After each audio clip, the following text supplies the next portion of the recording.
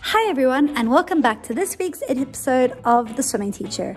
In this video, I'm going to be taking you through a typical baby swimming lesson where I teach my 18-month-old son how to kick. This is from a complete beginner's point of view, where I take you through the 3 main steps that are needed in order to successfully teach your baby how to swim. If your baby has never been in the water before, this would be a great video to watch prior to taking them into the swimming pool and seeing how you can get them to kick their legs. Kicking is, of course, one of the most important fundamentals in baby swimming. My little guy, he absolutely loves the water, and getting him to kick was pretty easy. And I think if you follow this video step by step, you too will be able to get your little one to enjoy the water and be able to kick. Step number 1, sit your baby on the side of the pool at the steps and show them what it's like to kick their legs. Demonstrate this yourself before holding their legs at their knees, keeping their legs straight, toes pointing down, and teaching them how to kick their legs in the water.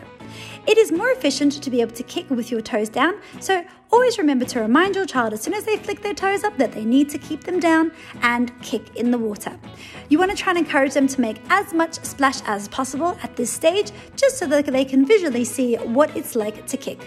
You can sit them on your knees before putting them back on the wall and asking them to kick on their own. Next stage is to sit your baby on the wall and repeat the phrase kick, kick, kick, hoping that they will in turn start to move their legs.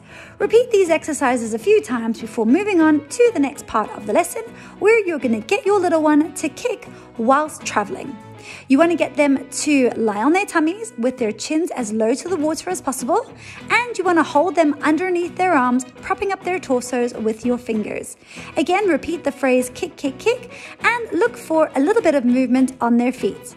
You again want to try and encourage your baby to make as much splash as possible, just to make it a little bit more fun for them. So once your baby has mastered these steps, they should know how to kick.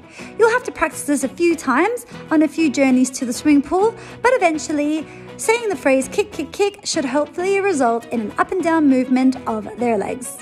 Thanks everybody for watching this video. I hope you enjoyed it, and I look forward to seeing you next week. Bye!